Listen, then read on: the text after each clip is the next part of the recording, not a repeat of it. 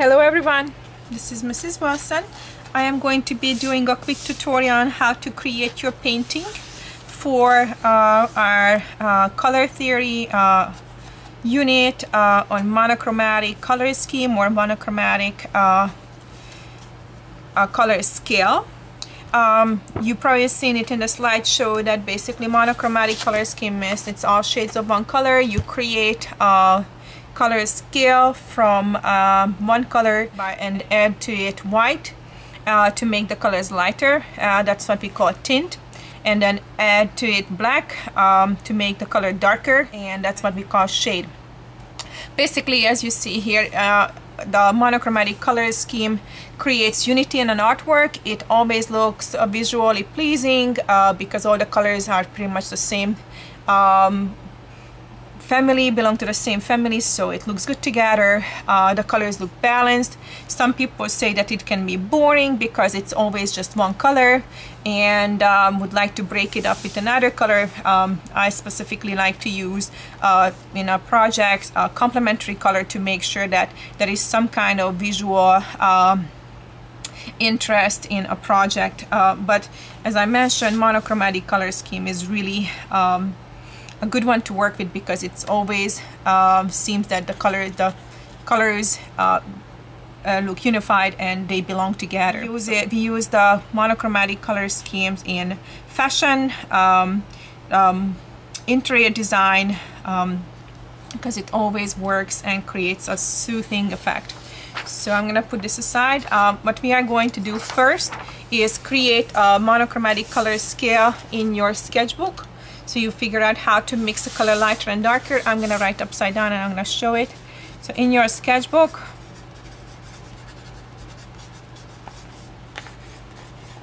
I would like you to write monochromatic color scheme or color scale. And we're gonna draw 9 shapes in a row. You can go in any direction. I'm just gonna go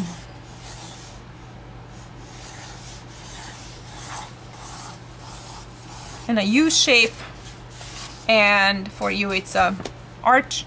This is going to be our clean, pure hue in the middle, HUE.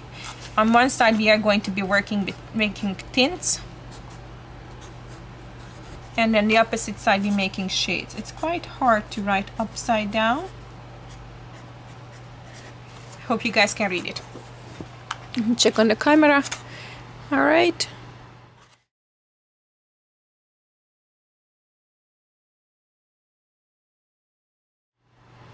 That's that.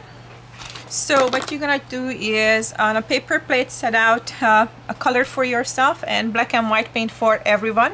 So that means if you're sitting 4 at the table, if you guys are sitting 4 at the table, you need 1 black, 1 white, and maybe 4 color. If different people use the same color, then obviously you don't need 4 different colors. I'm gonna be using red, black and white to work with, and need a paintbrush, water. Don't forget to wear apron, and this is not going to make a big mess, so you don't really need to have newspaper on the table, but you can put the newspaper on your table and you can use it as your mixing sheet. So the first thing we're going to be doing is adding the pure hue straight out of the bottle. I'm going to go ahead and paint my first shape red. When I'm done with the red, I'm gonna go ahead and put some to the side for myself and wash my brush out. Wash it really well, please. Also, don't forget to set out maybe a piece of paper towel so you can dry the brush. And the first thing I'm going to do is create my tints. The paint that I set aside is going to be used for adding a lighter tint, and I'm making it lighter and lighter. So I'm gonna get some white, mix it in with my red paint, and I hope that it shows a little difference. And go ahead and paint the next color on the side where it says tint, and I'm gonna go ahead, keep that paint there, wash my brush again, dry it, get some more white. As you see, tip of the brush, mix it in with the same color.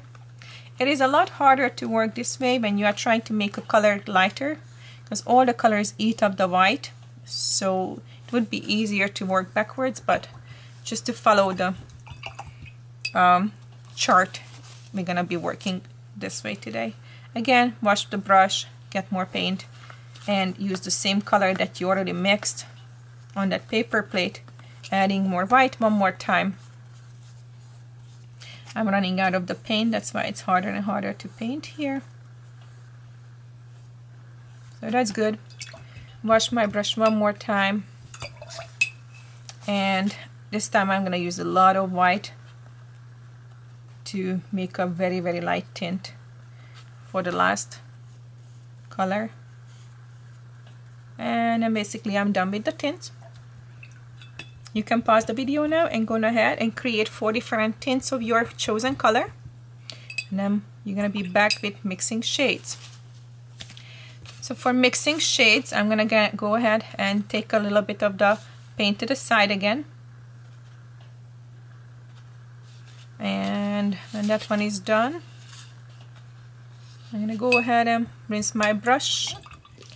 So here we go. The first shade is again mixing it with black.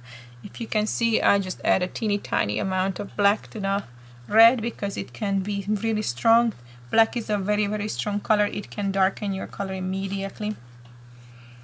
And as you see, when you add black to red, it's gonna come out as a maroon. Depends on what color you are choosing. You might just going to make your colors lighter and darker, or you are actually creating a new color. If you are using yellow, orange, and red, these warm colors, when you mix them with black, will turn into kind of a brownish color. The yellow will be khaki-ish, the orange will be like a pure brown, red is going to be, as you see, kind of a maroon color. Go again, I washed my brush and added a touch of black and mixed my color.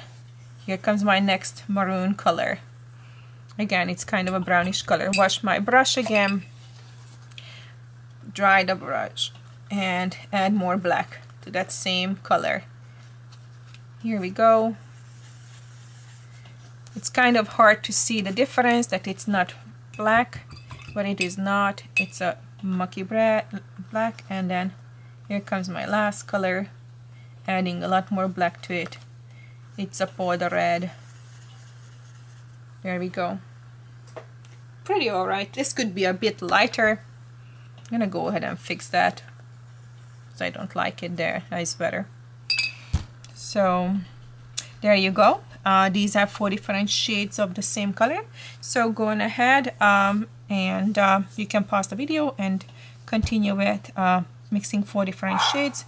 Keep your sketchbook open when you put it in your bin.